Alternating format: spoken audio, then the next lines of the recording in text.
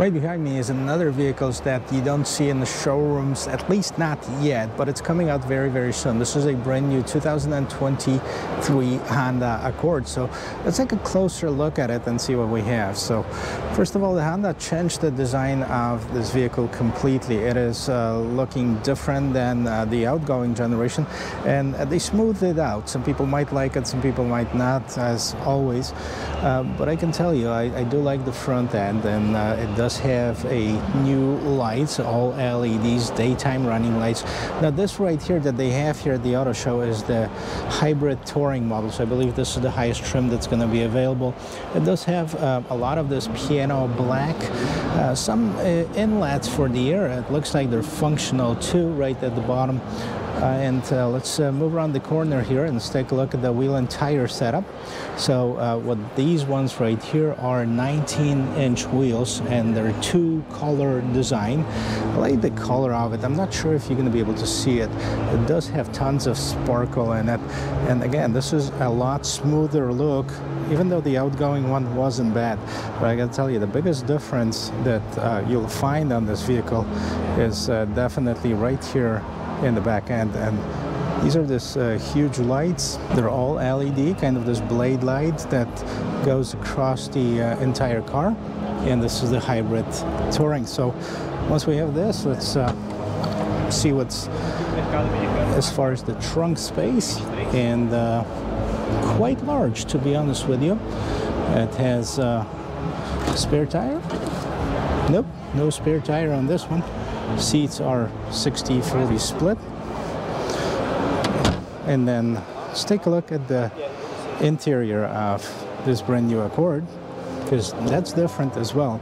Fully digital instrument cluster. Now this is of course the show vehicle, so it's going to have some lights on it.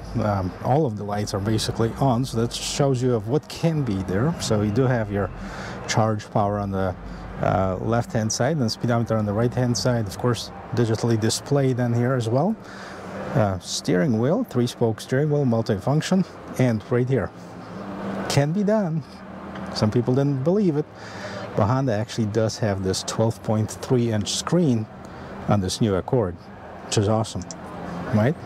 Same concept as we've seen on any other Honda infotainment system, but the screen is so much larger, which why not put it in the Pilot? Come on, Honda.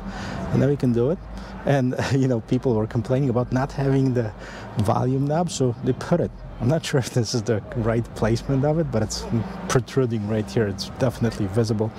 And what you have here, of course, is your climate control settings, and this honeycomb grille. It's just not really honeycomb. It's a little bit different design, but kind of the similar concept as we've seen on the new Pilot, the new Civic, and a lot of piano black. I'm gonna tell you, here's an all-electric mode, I believe. Different drive modes. Drive mode changes unavailable right now, and they have this regular shifter right in here. You do see that it's a wireless charger for your phone, and storage underneath this armrest. Actually, it does have some room here. So here's your first look at the Accord. Before I get out of here, I'm going to show you the back of it too. But on the door panel itself, you do have two memory seats. You do have your regular window mirror controls. A lot of nice soft touch materials on it. And this is a mid-size sedan. Let's see about the roominess.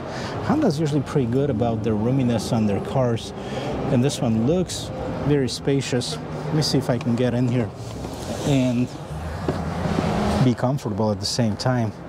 So I'm sitting in behind the seat that I was just sitting in, and look at this. Look how much room I have for my knees. Plenty of room. There's no question about it. There's a lot of comfort in this vehicle. No panoramic sunroof. I'm not sure if it's going to be available on this year's Honda Accord, but overall it's a very nice vehicle. Here's the quick look of it.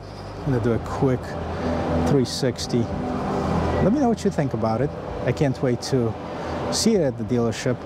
One other thing that I want to point out too is the engine. We haven't looked at it yet. 2.0 liter direct injection, 4-cylinder engine.